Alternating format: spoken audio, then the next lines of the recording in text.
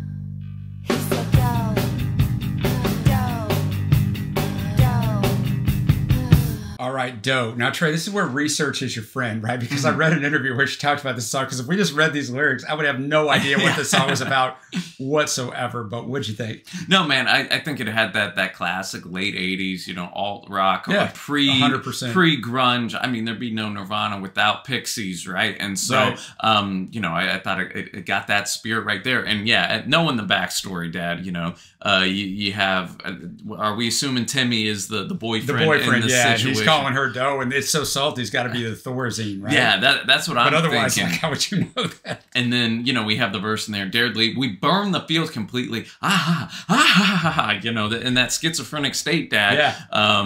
You know, this is kind of the you know, they see the beauty in this, and they even know, I feel it's real. Again, kind of pointing to that schizophrenic state. Exactly. As a mental health professional, I've been around people that are schizophrenic before, right? And that those delusions, that paranoia popping up in here, and you can kind of feel that in this song too. Yeah, definitely. I dated a few girls back in high school that seemed that way, but they weren't officially diagnosed. That's my only experience with it.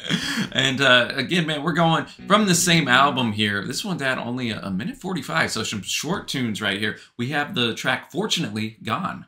Dio had originally practiced a song with Kelly several years previously. The lyrics concern a woman who has died but continues to obsessively watch over her lover, not able to give him up even after death. Now, knowing that going in, let's see if we can pick that out of the lyrics. Wait for you in heaven on this perfect string of love and drink your soup of magpies in a pottery bowl. It looks as I am now, brown and round and warm.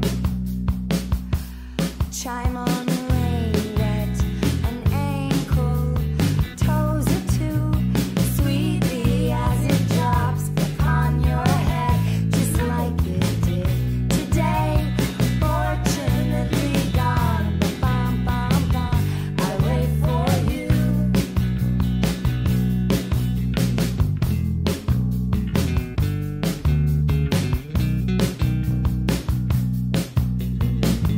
Bit more prominent bass in this too. I swear I was going to say great bass work on here.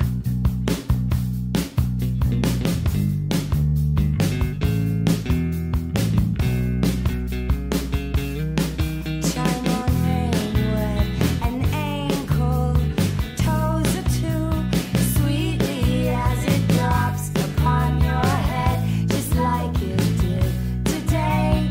Fortunately gone, bum, bum, bum, bum, I wait for you. Fortunately gone, bum, bum, bum, bum, I wait for you.